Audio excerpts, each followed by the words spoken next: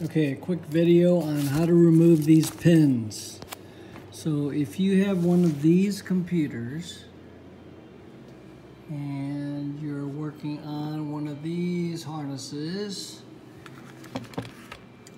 usually it has an orange connector on it already, and you've got to modify a black connector like this one or a white connector.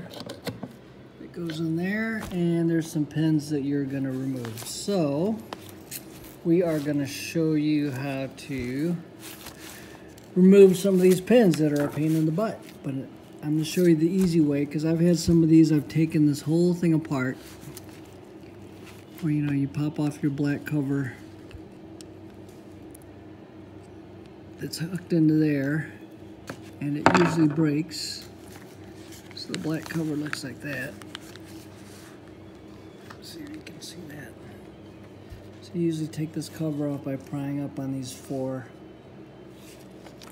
So you have to be very careful, especially these old ones, because this hard plastic's been under the engine compartment and it's usually brittle. So when you pry these up, they'll usually snap off. But if you're careful, you can get them off okay. But once you get that off, and you have to delete some of these pins. Let's see if you can see this without.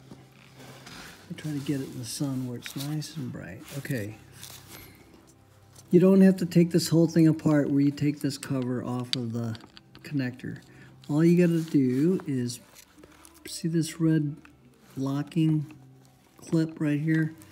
That's what locks all the pins in. So what I'm going to do, I'm just going to push this over.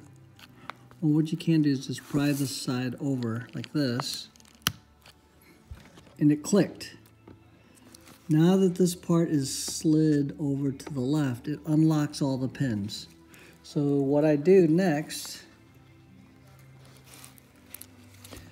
let's say, okay, over here I've got all the pins marked. You can see those numbers, okay?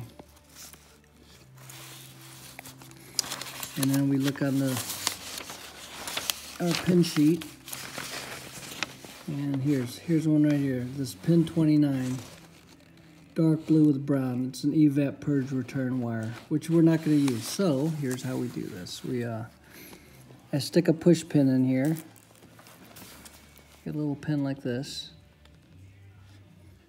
And what you're going to do is you're going to stick it in this little slot. See if I can see this. It's hard to watch the video and make the video at the same time. So I'm going to stick it in this little slot. And you know there's a piece of plastic holding in the little edge of the pin. So what I'm going to do, I'm just going to push it towards me, because I know I'm unlocking it. And then now, you can almost feel it pushing against the plastic, and then it comes right out of there. So all I had to do was push a little bit towards the edge of the hole, and you can feel the little plastic releasing. So what it does, it just holds against the edge of this. It holds against the edge of that once it's in there. So when you put it back in, you're pushing past all the waterproofing rubber in there. Let's see if you can hear it click. See if you heard that click. So now it's locked in again. I'm going to do it one more time. All the pins are the same. You stick your pin in there. You push it towards you. Well, you're kind of pushing towards the metal, but I'm using the tip to push against the plastic to release it, and then it pulls right out. So all these are the same. You can do it with, let's see, here's pin 11 up here. Let's try it with this one. I'll show you the same thing happens. Stick it in there towards the pin, push it backwards, and they pull right out. So if you were to yank it, it'll break the little clip in there. You won't be able to use it. The hole again. So after you're done, just make sure you push this lock back down.